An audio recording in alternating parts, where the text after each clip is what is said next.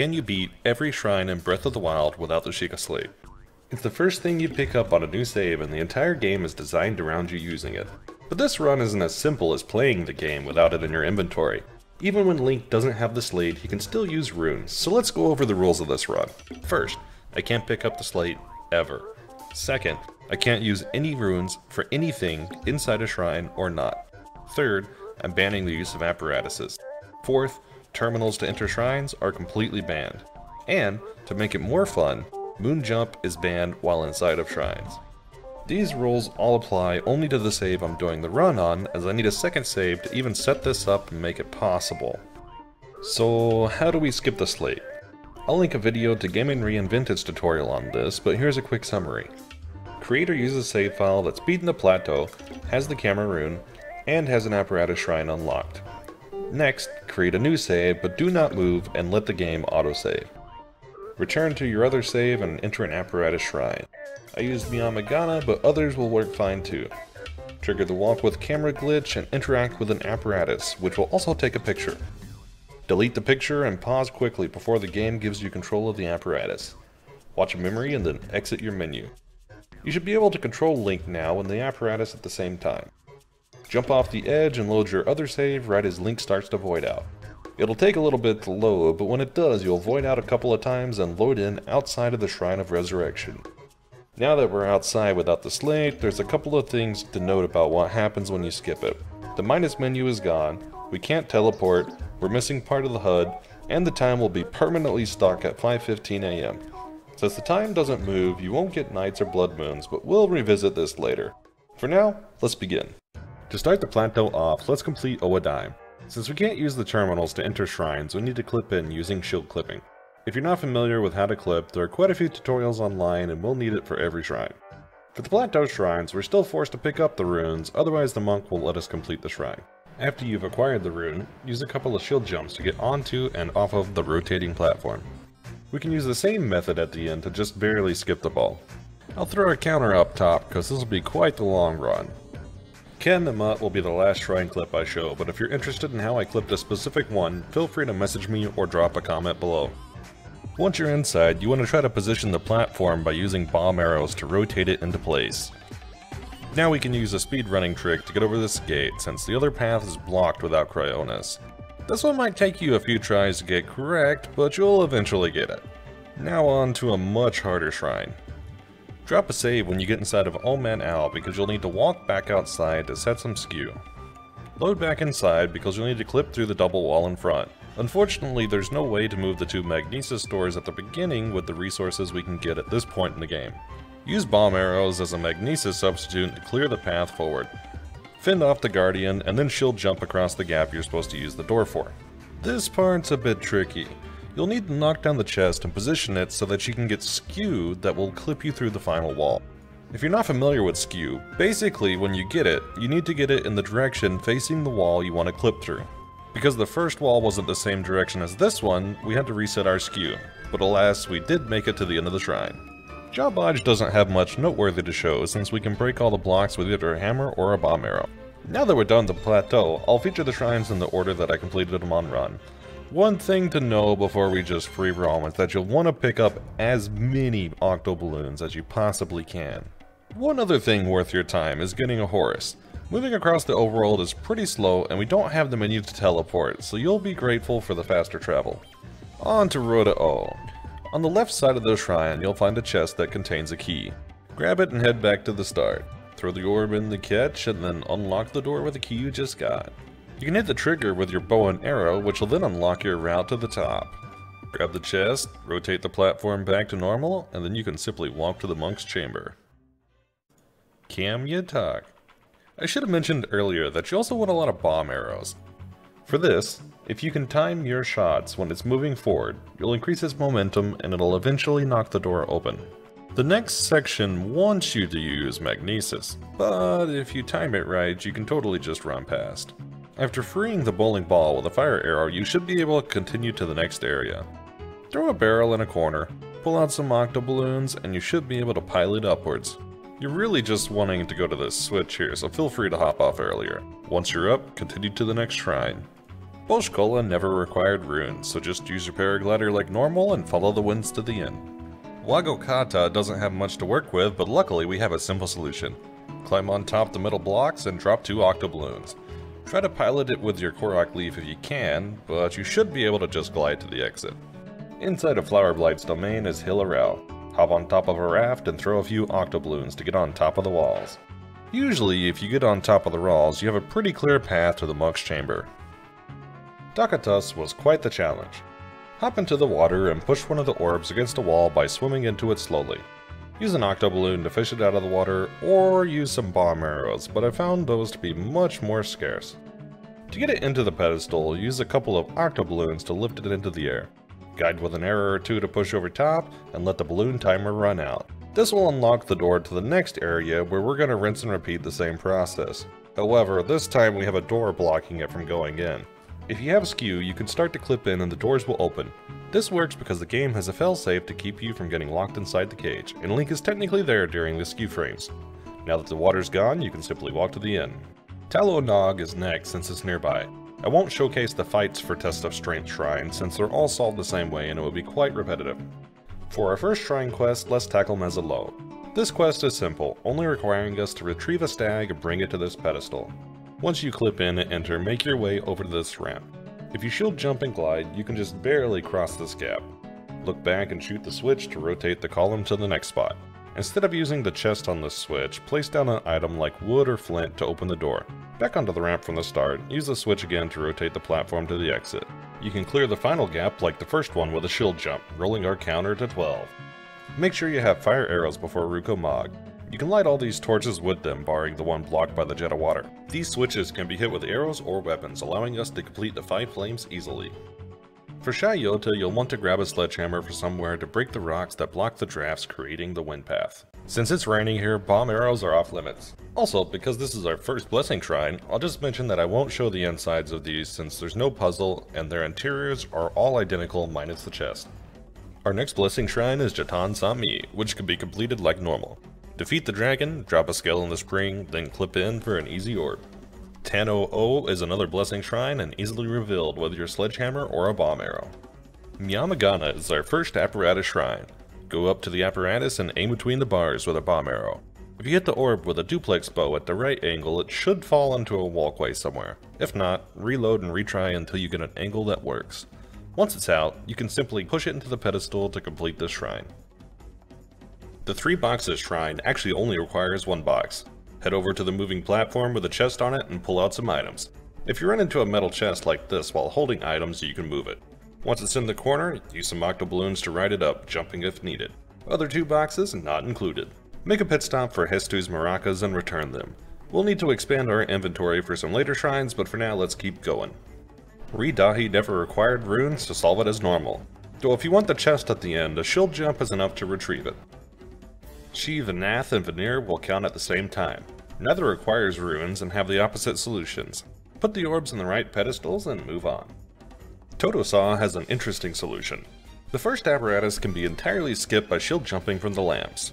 The second is also skipped with a shield jump landing on the rail. Climb up the stairs and 1 more jump to make it across.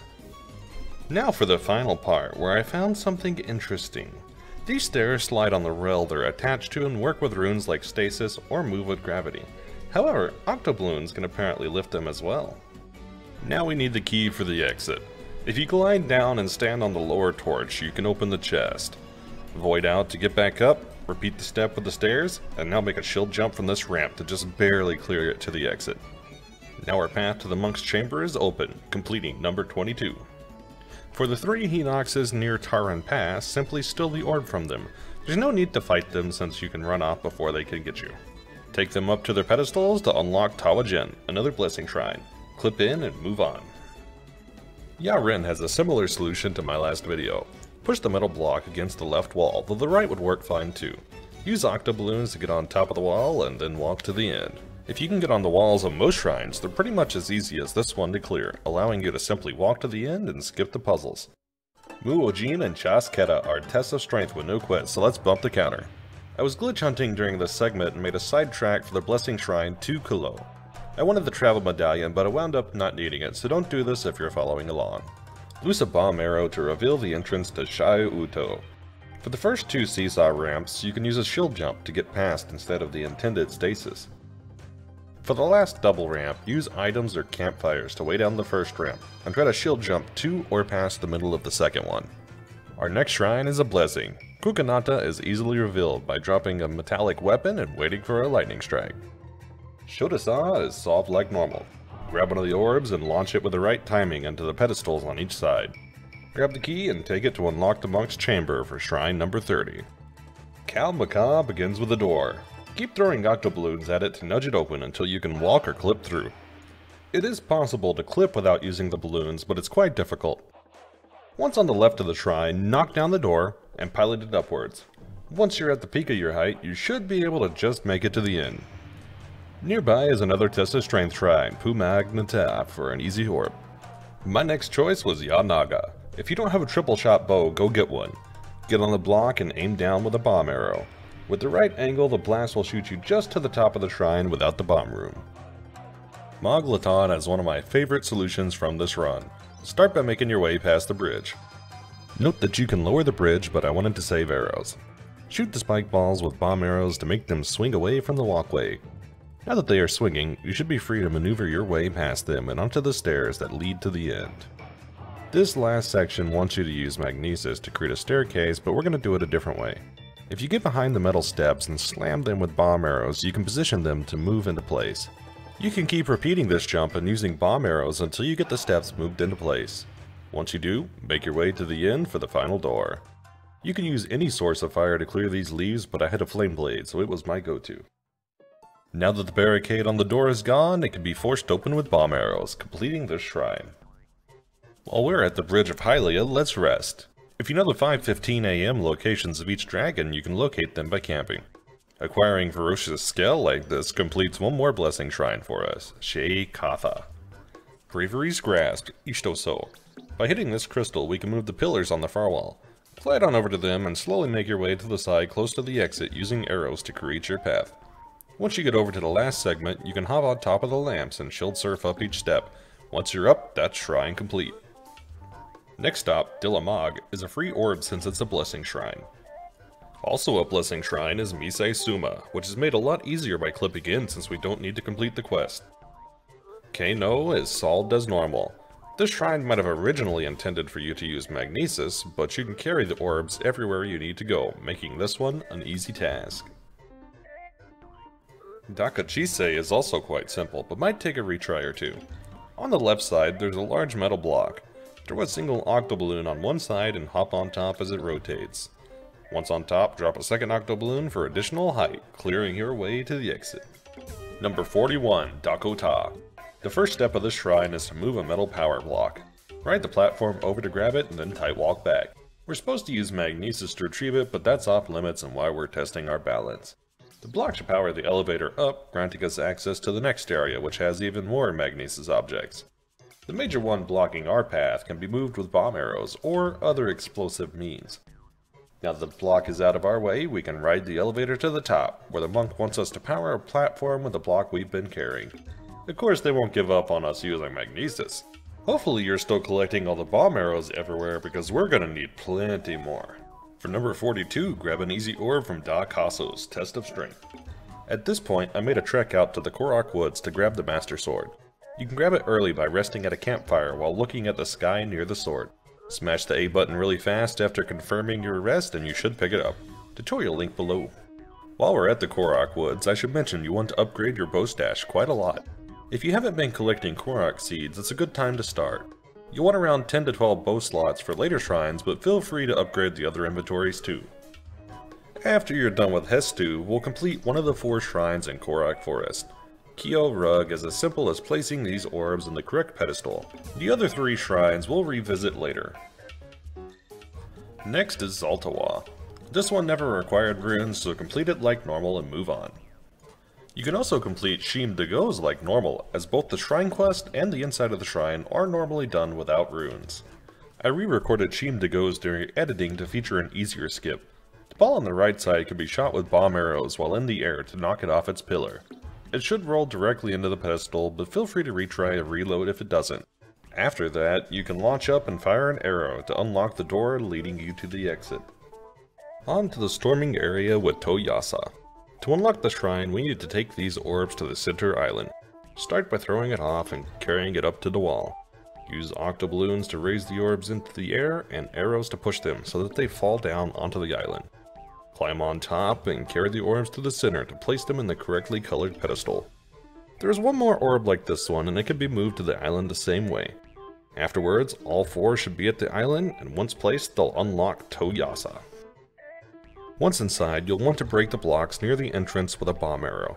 There's a magnesis block underneath that we can fly upwards. However, we can't actually get high enough with a single set of octoballoons. Drop another set mid-flight to get up higher, and Link should be able to paraglide over the exit cage easily. Number 48, Vah Medoh, is a blessing revealed with a single bomb arrow. Depending on how you normally solve Monotoma, you may do this one without runes. These boxes are the only spot that might require them, but a fire or bomb arrow will clear them out where you normally might use a remote bomb. Once they've been broken, you can carry the orb and hit the switches like normal, propelling you to the exit. Runakachta is our 50th shrine and another blessing without a puzzle. Worth noting though is that the guardians protecting it can simply be glided through instead of actually fighting them all, making this one a lot easier than it might at first look. Rin Oya is featuring the same skip as my last challenge run. Grab at least 3 octoballoons and ride a magnesis block up until you can paraglide your way to the exit. Number 52, Gihara can be entered like normal by slamming a snowball into the stone door. Once inside, pull out a bow and preferably a regular arrow to knock the hanging stone ball onto its switch. After collecting the chest, return and knock the ball against the right wall from the entrance. You want to push it into a corner and get on top. Use our primary cheese for this run, octoballoons, and then glide to the exit. The blessing shrine Lano Ku can be entered and exited by cramming food into Link before the cold kills him. Doom Batag requires you have a multi-shot bow. You can press the switch in the beginning by using bomb arrows until it sinks in, reloading if you use too much ammo. Moving on to the second room, we get to use balloons but in a more creative way. Jump across the gap to the standing rock. Place 2 octoballoons in the center of it to flip it, and the force will press the switch, opening up the exit. Number 55, Tenakosa, is a test of strength without any unique issues. Ka Okio is revealed with an octoballoon instead of magnesis. For the most part, Ka Okio doesn't require runes, so I won't fully cover it due to its length. The only questionable areas are the destructible blocks, which you can substitute bomb arrows for remote bombs. 57, Agvaquo doesn't require runes, so solve like normal. Also solved like normal is Sha Warvo, as no runes were ever required. While we're in the area, it's worth completing Vah Medoh, the only divine beast we'll tackle in this run. Your imaginary Sheikah Slate will unlock the terminals around Medoh. I won't go through each terminal, but you can access all with clipping, gliding, or bomb arrows. While Revali's Gale is useful, we mostly completed the divine beast for the shrine quest into Vu Lota. Once inside, the shrine doesn't require runes, so solve like normal. Makara presents an interesting challenge for us. Once you get past the first torch door, there's a button on a pillar too high to jump on. Throw down some wood or something heavy and octoballoon it up. Use arrows to position it over and it should fall down on the switch. The boxes ahead can be destroyed with arrows instead of remote bombs, leaving only one challenge left in this shrine. To get past the last spike ball route, crouch and go to a corner. They put a round object in a square walkway and we can certainly abuse that. We'll tack 3 more test of strength shrines on our counter while we're in the Hebra Mountains, Mozo Shino, Hiamyu, and Goma Asad. Toquomo is a blessing, but getting in runeless is tricky. The issue is that rolling a snowball from a lower area won't break the door, and we can't use Cryonis to roll it over the hole.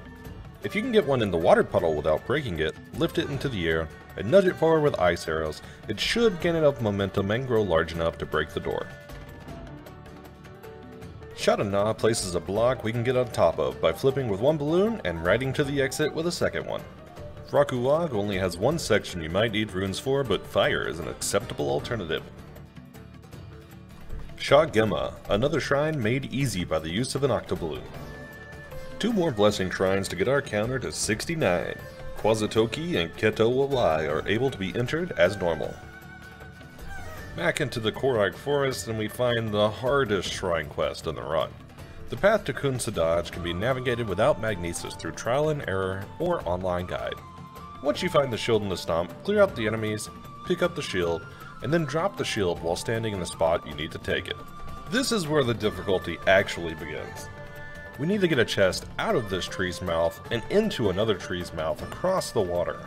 Drop a save because you'll be retrying a lot.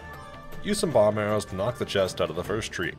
Depending on where it lands, you'll need to pull the raft up and use whatever means you can to get it onto the raft. Sail across the water and be careful finagling it onto the island. If it touches the shore, it's gone. Use shield bashes or any method you can to move it up to the stone in between the torches. Make an updraft just behind the chest and prepare for hell. Octobloon the chest and then jump in the updraft. Use arrows to give the chest momentum forward and then pop one of the balloons when it gets to just the right height. With some luck you'll make it in and unlock the shrine, which is as simple as a blessing. This took me entirely too long to figure out and actually execute. The other two shrines left in Korak Forest can be solved as normal, with the only potential exception being crossing this area in Maghalan. In my original playthrough I climbed the trees, but Rivali's is an easy skip as well. 72 Qua Raim, where destroying this chest will lower a box for us to access. Boxes are totally my thing, and octobloons make yet another easy shrine complete. Miro Shaz, the universally hated shrine, and also hated in this run. To get started, you'll want to get the ball over near the goal. Using some octoballoons and bomb arrows, we can get onto the platform, or if you're particularly lucky, it'll go in without another step. Back up near the shrine entrance, we can hop over this gate, which lets us glide to the platform. Once over, you can grab the ball and simply put it in the goal, completing the hardest part of this shrine. The easier part is back past the door we just unlocked. The game intends for you to use stasis, but we can push this block. If you push it while staying on the rail, it'll flip the bridge, granting us access to the exit. Once flipped, you can head back and go up to get to the monk's chamber. The shrine quest for Keira Ma doesn't require runes, so carry the rock roast up. On the inside, there are spike balls we can use magnesis on, but I've never used runes on this shrine and they definitely aren't required. Number 76, Daka Ko. Time to jump off the center block so you can land on a lantern beside the exit door. Wait for it to open again and then hop in. Shea Mosa was designed to be solved without runes, and even the walkthrough tutorials for every chest don't use them, so solve like normal. The Blue Flame Shrine almost stopped me until I found a very small oversight. The Spike Trap's hitbox in the beginning doesn't completely touch the wall beside it. If you crouch and move along a near pixel perfect line, you could squeeze underneath. And yes, I tried octoballoons, but they weren't viable here. To get access to the Blue Flame, you can use bomb arrows to position these magnesis steps. Once in place, you can go up and grab the flame, where we now need to carry it across the shrine. You can carry the flame to the first lamp using a torch on the path we made with bomb arrows. For the second torch, we can bypass Cryonis with a well-placed shot. This will unlock another torch, which can also be conveniently hit with an arrow shot. Most of the lanterns past this part can be lit like normal since they don't require runes. The only other one to watch out for is near the end, where you need more bomb arrows to move a magnesis platform. Once it's pushed far enough, you can get the flame over using an arrow, allowing us to carry the flame to the end and complete the shrine. Gore Tor and Zuna Kai are more blessings in our start in the Akala region. If you picked up a dragon scale when you were in Tabantha's Tanagar Canyon, then Tatsuya Nima is an easy test of strength. If not, backtrack for it. You can also mark off Kinai Shaka, Da Hesho, and retag Zumo while you're in the Akala region, as they're all blessings or tests of strength and entered normally. Katosa Og is our next puzzle shrine and has an easy skip. If you shield jump off one of the two lanterns, you can barely clear the gap and pick up Orb 84. We haven't used octoballoons in a bit, and Kamel is an easy one to exploit. Grab the barrel off the scale and put it in the corner next to the monk. Using the power of cheese, we clear another shrine with the spools of some octo rocks. Zekashod, the last shrine in Akala. To get past the spikes, shield jump and land on the spikes. If you're lucky, it'll either just damage you or throw you forward. Getting past the lasers is easy, but you'll want to grab skew on the last platform so we can clip to the end.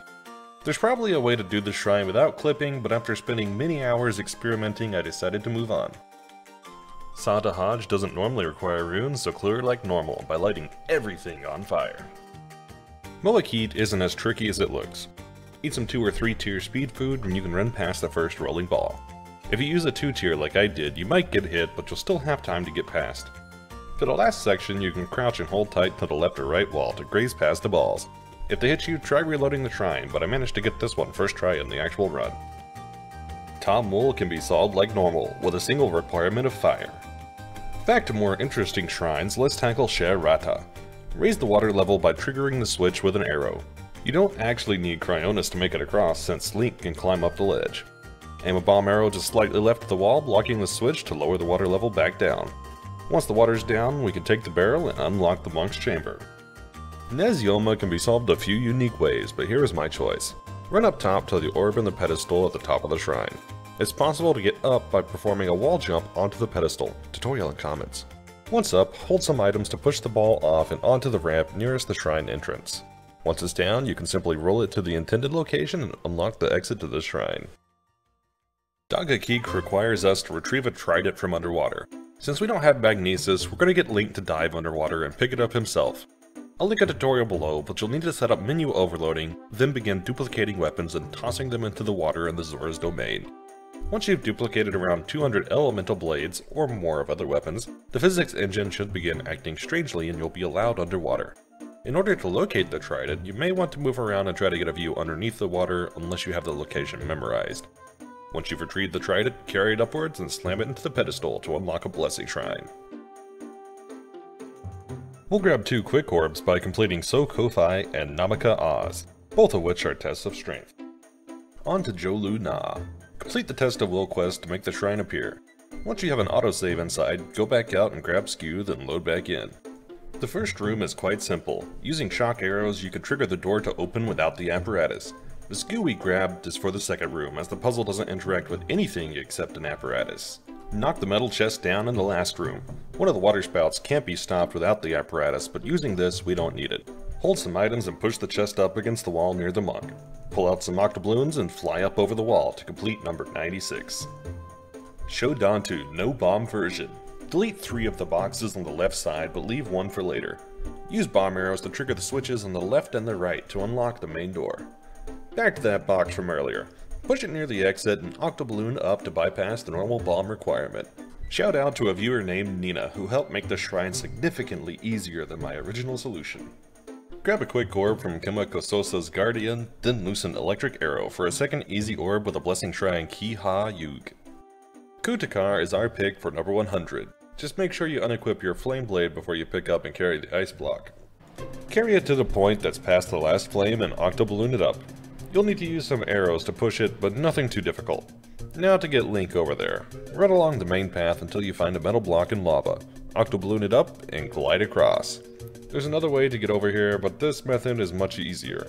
Finally, take the block to the exit and Orb 100 is yours. We're about to step away from shrines for a second to deal with the time being stuck at 5:15, but it's best if we clear the shrines near Hyrule Castle first. If you're following my route, that only leaves 3 tests of strengths: Noya Neha, Kantachuki, and Sas Kosa, all easily cleared with no special requirements.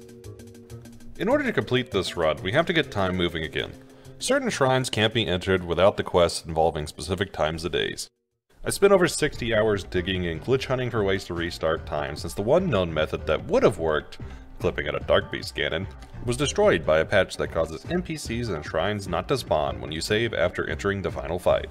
Luckily, you can do something similar. Get Skew off of the roof of the doors to Sanctum. If you trigger the Blight fight, you can't normally escape, but I did find one spot you can clip. The boundary doesn't extend to the diagonal walls near the door, and using an extended shield clip we can get through. If you uncrouch under the stairs, you'll have escaped the fight while the game thinks you're still in it. During this fight, things like NPCs, shrines, and objects like the Sheikah Slate pedestal will not load. Trek all the way back to the Shrine of Resurrection and trigger the opening cutscene. Normally the game would force you to pick up the slate during the opening cutscene. However, since we're still in the Ganon fight, the game refuses to load the slate and allows us to trigger the opening without picking it up. Yes, during this entire run we've never triggered the opening cutscene, and the clock doesn't start until you watch the opening. We still have an issue though. While you're in this fight state, you can't save. In order to enable saving again, we need to go all the way to Lurelin, and unfortunately, while the game thinks you're in the fight, it won't allow you to ride horses. Once you're here, interact with a chest in the gambling minigame to force coin to load. Pick any chest, then stop and call it quits. If you go to a location where a shrine should be, the game will trigger an autosave. Loading this autosave will stop the game from thinking we're in the Ganon fight, and things will load normally. With time moving again and nothing broken, we can finally continue to the last few shrines. Eventide is nearby and a lot simpler than you might think. Burn the rubble off the first pedestal with some fire choo-choo jelly. Grab an orb for it nearby by stealing it from the Hinox, then running away. Once it's in, we'll tackle the one closest to the shrine. Use an octo balloon to clear off the pedestal and grab the orb from the enemy camp beside it. For the last pedestal, we'll take the orb from the bokoblins below. Take it to the shore near the final pedestal and drop it. Near the start of Eventide, there's a raft we can grab. Get it over to the spot where you drop the orb and use it like a bridge to get in without using Cryonis. This will unlock the Blessing Shrine Korgu Cheetah with no interior puzzle. Now to Hamar, which I was saving since I didn't have a solution at first. I actually found two solutions to this intro section, but the easier one requires us to start by menu overloading. You should be able to hold an item in the menu, but not the overworld if fully overloaded. If you jump and pause, then add another item to what you're holding, you should be able to multi-slash or jump. Chain this neat trick for up to 5 jump slashes, letting you clear the gap. For the ball at the end, knock it down with the bomb arrow. You can roll it to the end by pushing it, or use a second bomb arrow for added style. Since we started time, we can finally clear out Camarog.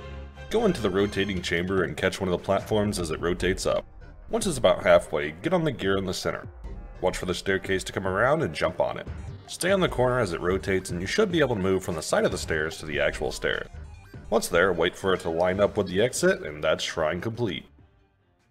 Kayawan was the shrine that gave me the most grief in this run. Start by menu overloading and holding an item while desynced like we did in Hamar. Aim for the little ledge on the side of the shrine entrance. It's precise, but if you can land here, you can clear out your held items and hold another while desynced.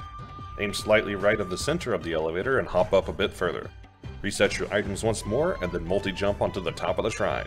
This will take a significant amount of retries. It was around 2 hours for me to get it right.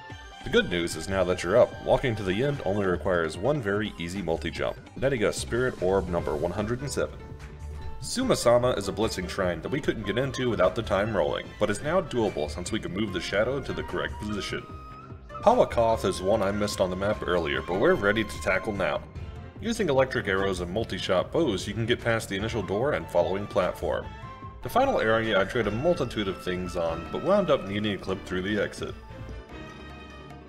Sasakai was previously locked for us. With time rolling, we can clear this test of strength for an easy orb.